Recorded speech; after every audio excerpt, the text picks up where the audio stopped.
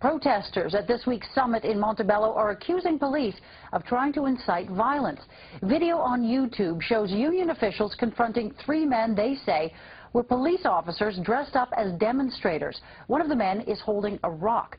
Now, Steve Fisher reports the union is demanding to know if the Prime Minister's office was involved in trying to discredit the demonstrators. Said undercover officers infiltrated protests at Montebello this week.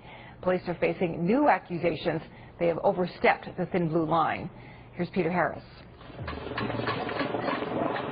When the Montebello protest turned ugly earlier this week, a clash between the police and protesters was expected.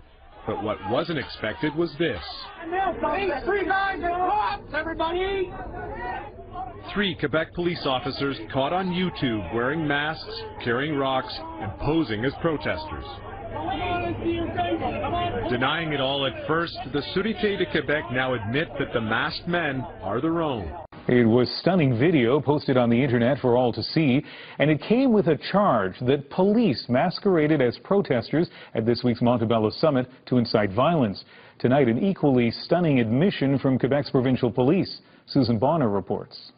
Three guys in cops, everybody! Busted. 3 Quebec provincial police officers, identities masked, one carrying a huge rock, Hey, put the rock down! nabbed for infiltrating a peaceful protest at Montebello. The tip-off came from a union leader who noticed riot police standing by despite the obvious weapon. He accused the men of being undercover cops trying to provoke a riot and end the protest. The men were removed but never charged.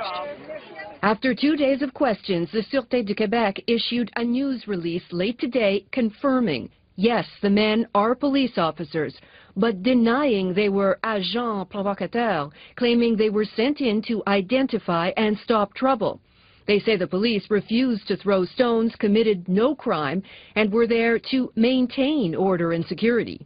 There's a serious issue about proper police conduct here. Criminal lawyer Lawrence Greenspan has defended protesters for decades. He says it's time for politicians to act.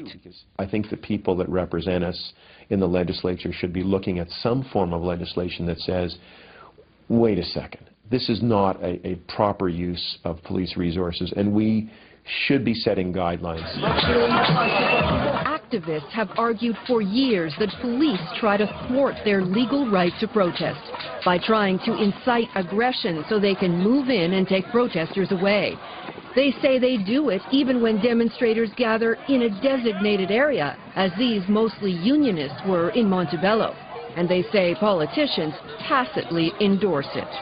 This is the face of it, where people can't even ask a question without having to face these kinds of goons. The Supreme Court has ruled protesters have the right to be seen and heard. Tonight, both the Quebec and federal governments are facing calls to do more to police the police. Susan Bonner, CBC News, Ottawa.